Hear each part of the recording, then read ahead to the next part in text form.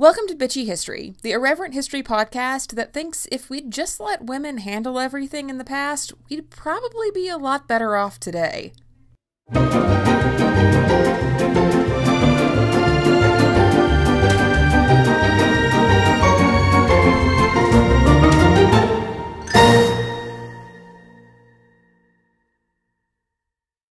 Welcome back to Bitchy History. Can you believe that you've actually gotten 2 episodes in 2 weeks? I almost can't believe it myself, but hopefully this means I am actually back on track. For today's topic, I wanted to get back out of the 20th century since almost all the episodes this season have been focused on that period. I mean, look, I love the 20th century, and most of my research interests focus on the 1950s and later in America, but the 19th century has a lot of unexplored history when it comes to women as well. We mostly tend to focus on men during this period. It's a very rugged time period in most of our minds. With westward expansion and the Civil War and the robber barons of the Gilded Age, women seem like they were just fading into the background like an extra in a movie. But women in the 19th century were just as vibrant as they are now, and they did it in the face of even more systemic inequalities working against them. So for today, we're going to be talking about a period that's been almost entirely dominated by men in the narrative. The homesteading of the West. I'm definitely dating myself with this reference, but one of the shows I remember watching the most as a kid was Dr. Quinn, Medicine Woman.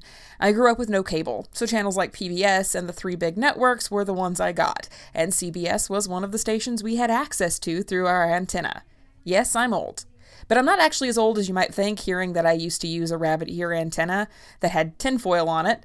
My family was also poor, so we were always about a decade out of date with technology when I was growing up. The series, Dr. Quinn, Medicine Woman, starts in 1867 when Dr. Michaela Quinn is traveling west to Colorado Springs to set up her own medical practice in the frontier.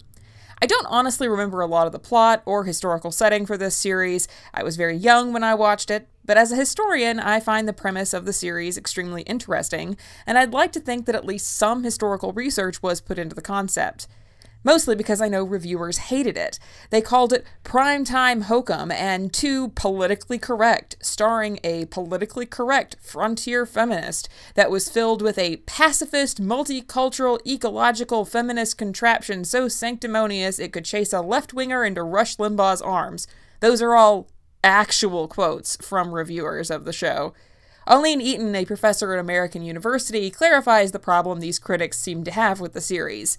By political correctness, the critics mean that in its very acknowledgement of the existence of historical, systemic injustice and its inclusion of plot lines about emancipated, formerly enslaved people, indigenous people, and immigrants, the show is imposing a liberal, modern sensibility upon the past.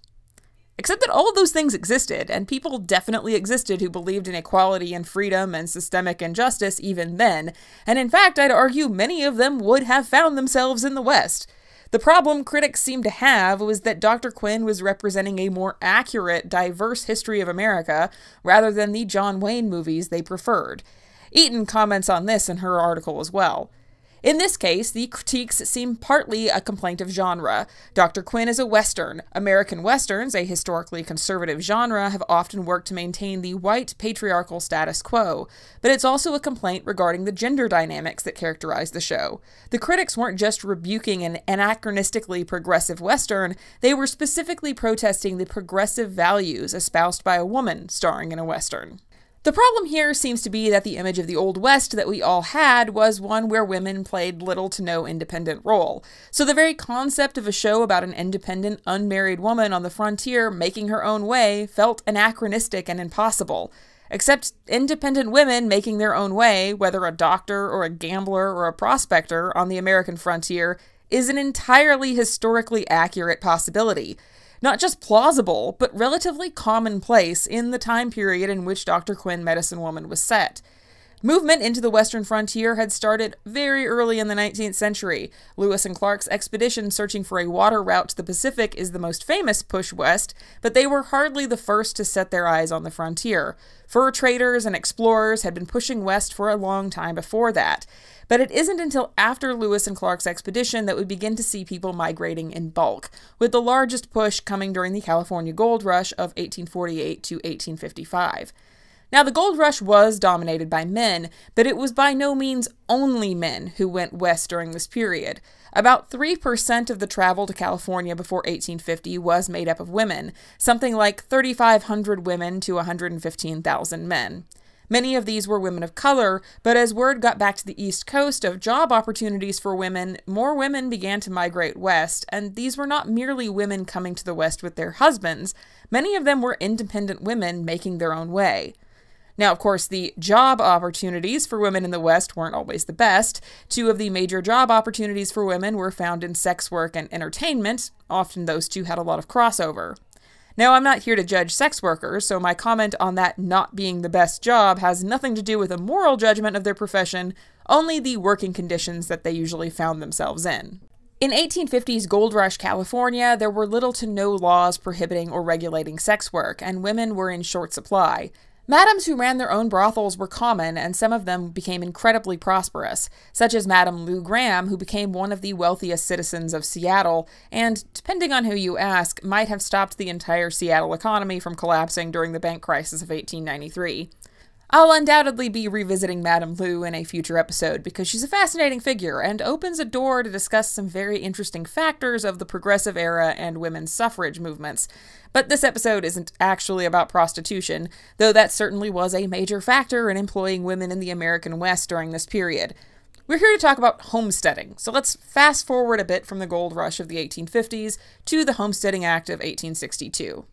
As a side note, I won't be discussing the downsides of westward expansion in this episode. Let's leave it as a given for now that what was done in the name of manifest destiny was a vicious act of colonialism, white supremacy, and both cultural and literal genocide.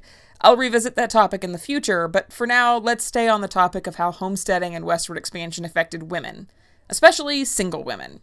That's not to say, of course, that married women didn't play a major role in settling the West, but often the reluctant wife of a starry-eyed man with dreams of staking his claim is the image that we have of women during this period, dragged along by their husbands' dreams when they would much rather have stayed in a more civilized world. Personally, I blame Little House on the Prairie for this, the book, not the television series. Ma was hardly depicted as a fragile woman, but she definitely wasn't the one enamored with moving west. In the long winter evenings, he talked to Ma about the western country. In the west, the land was level, and there were no trees. The grass grew thick and high. There the wild animals wandered and fed as though they were in a pasture that stretched much further than a man could see, and there were no settlers. Only Indians lived there. One day, in the very last of the winter, Pa said to Ma, "Seeing you don't object, I've decided to go see the West. I've had an offer for this place, and we can sell it now for as much as we're ever likely to get, enough to give us a start in a new country." "Oh, Charles, must we go now?" Ma said. The weather was so cold, and the snug house was so comfortable. In her 1972 article, Women Homesteaders on the Great Plains Frontier, Cheryl Patterson Black wrote about the stereotype of women on the frontier. In one early account, Marion Colt Davis describes her family's western migration, in which, in rapid succession, she lost her husband and child to epidemic. Devastated, remorseful, and exhausted, she hastily retreated to her point of origin, and there her memoirs end. Marion Colt Davis is typical of the image of women as reluctant pioneer, a stereotypic image which is perpetuated by history books, or at least not destroyed by them. However, this image is refuted by my study of homestead women. For some time, I have been concerned with the historic image of women on the frontier, the stereotype that would have us believe that most women in the West in the 19th century had followed men and were prostitutes, dance hall girls, or dependent helpless wives accompanying their husbands. The image of women as reluctant pioneers has long been popular and entirely accepted. In fact, little or no evidence of the contrary has been readily available. During the duration of the Homestead Act, 1862 to 1934, would-be farmers claimed hundreds of millions of acres of land in the West. As it turns out, thousands of these homesteaders were women, a hidden force on the agricultural frontier. Women were moving west, not just as long-suffering wives, but as single women in search of their own fortunes.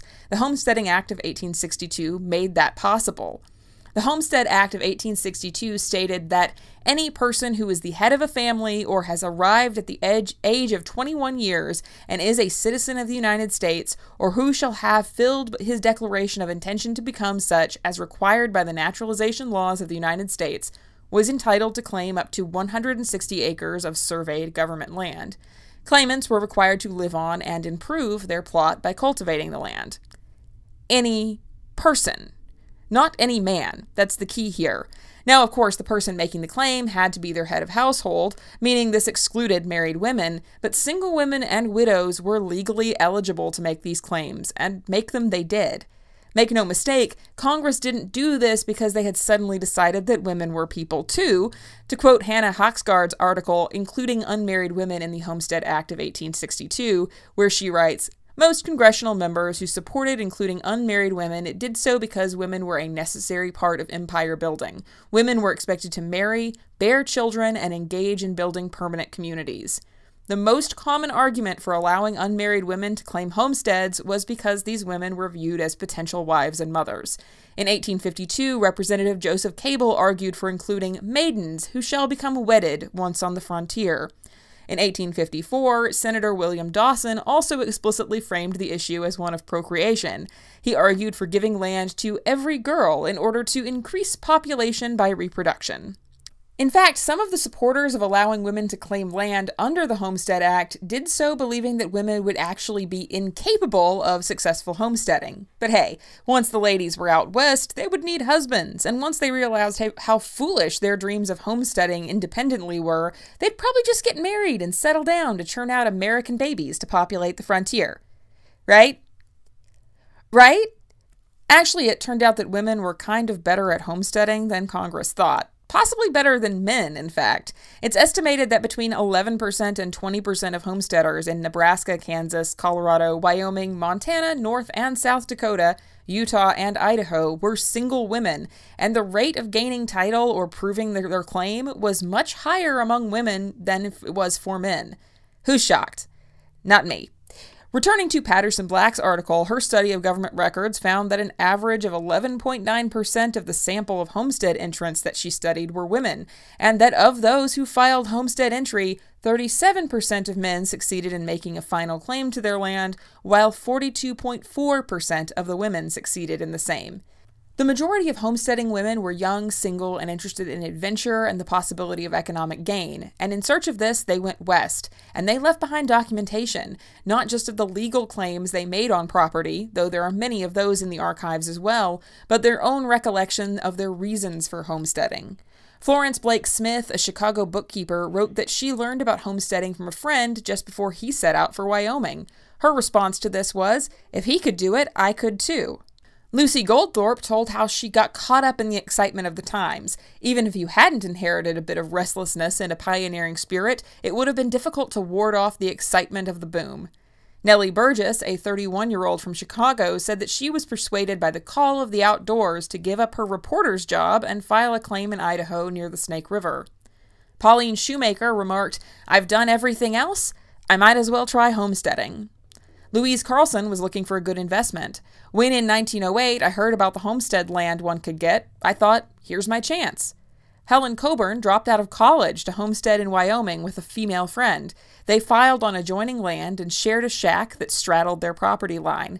Helen was Worland's first schoolteacher until Ashby Howell, owner of the town's general store, courted and wed her. But many women who homesteaded had no interest in marriage.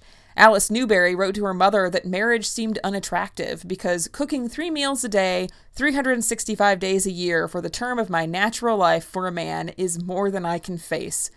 Another South Dakota homesteader told a Collier's reporter that her life had seemed empty when she lived in a spacious home.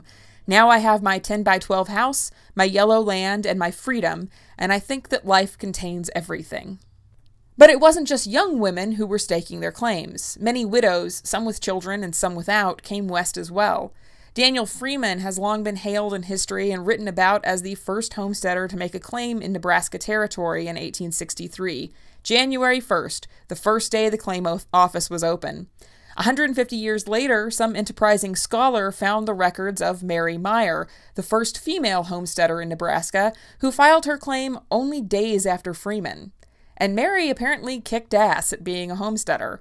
Mary Meyer was a widow, which allowed her to be the head of household on her claim, and she never remarried. Instead, she successfully proved up her claim in the required 5 years, and documents show that she had a large 16 by 26-foot house, fruit trees, grapevines, a well, a chicken coop, a corn crib, a corral and livestock, and 35 cultivated acres.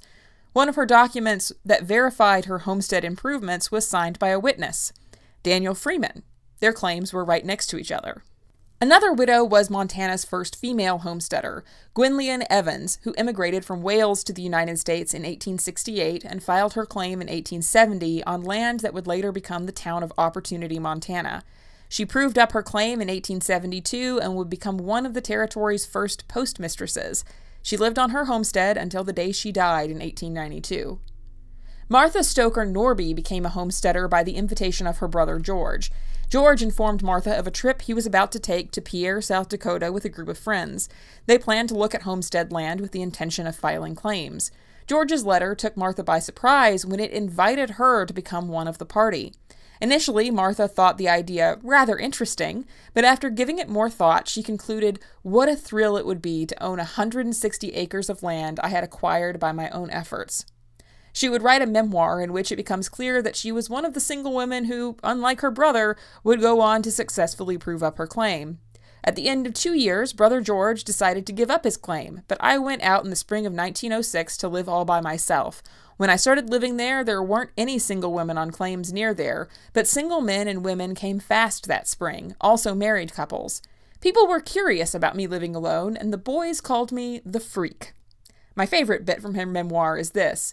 One morning, I took my cot outside, thought I'd sit there and write to my parents. I got sleepy and laid down and slept.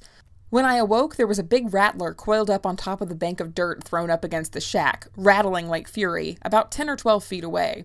I was frightened, got up and went outside and loaded my rifle. I took aim and fired, hit it in the middle, and how it rattled and hissed. I waited a little while until I was calm and quit shaking, and then fired again and blew its head to bits. I took the hoe and chopped the rattles off. There were 9. I still have them. I never slept outdoors again after that. In truth, the Homestead Act was not the first act to allow women some modicum of property rights.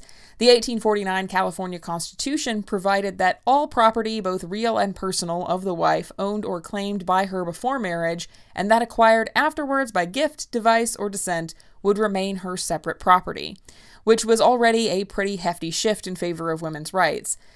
This language in the California Constitution reflected the language of the Texas Constitution, which had been heavily influenced by Spanish-based legal systems, which I believe I've mentioned in previous episodes, had always tended towards a certain level of fiscal and property rights for women, unlike the English common law, which influenced so much of the early northern states. Not everyone was pleased by California's decision. One delegate warned against giving women property rights based on what he'd seen living in France. I have lived some years in countries where the civil law prevails and where a separate right of property is given to the wife. If there is any country in the world which presents the spectacle of domestic disunion more than another, it is France. There, the husband and wife are partners in business, raising the wife from head clerk to partner. The very principle is contrary to nature and contrary to the married state. Nice. We don't care. Not that supporters of giving women property rights were complimentary to women either. We are told, Mr. Chairman, that a woman is a frail being, that she is formed by nature to obey and ought to be protected by her husband, who is her natural protector. That is true, sir, but is there anything in all this to impair her right of property, which she possessed previous to entering into the marriage contract? I contend not. Thanks, I guess? And that's not to mention the one dude who basically said, there aren't enough women here, so I can't find a wife, and we need to convince women to move here so I can get laid. It's not the most egalitarian reason in the world to give women property rights, but sometimes we have to take what we can get. The West offered a new opportunity to women, regardless of why the men reluctantly extended that opportunity, and women took full advantage of it. Under the Morrill Act of 1862, for instance, it became possible for states to establish public colleges funded by the development or sale of associated federal land grants. Many states and territories in the West began to establish land-grant colleges which specialized in practical pursuits like agriculture. Land-grant colleges like Oregon State, Utah State, and the University of Nebraska would become some of the very first public schools in the world to promote co-education of both men and women. By 1872, the American West boasted 67 of the nation's 97 co-ed schools. It was the women of the Wyoming Territory who would be the first to gain the right to vote, and prior to the passage of the 19th Amendment, many of the states that already offered women the right to vote were found in the West.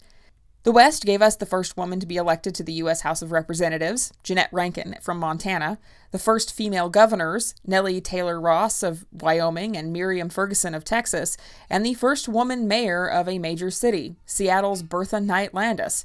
Homesteading women created an atmosphere where ideas about women's rights could flourish. For all the wrongs of westward expansion, at least something good came of it. Though, looking at America today, I have to wonder how much we've really progressed since then. After all, most politicians still think of women as just baby-making factories, so not much has changed in America. I guess I'll have to take a page from the memoir of Martha Stoker Norby and keep a loaded rifle around. Just in case. You know, for rattlesnakes, that's all.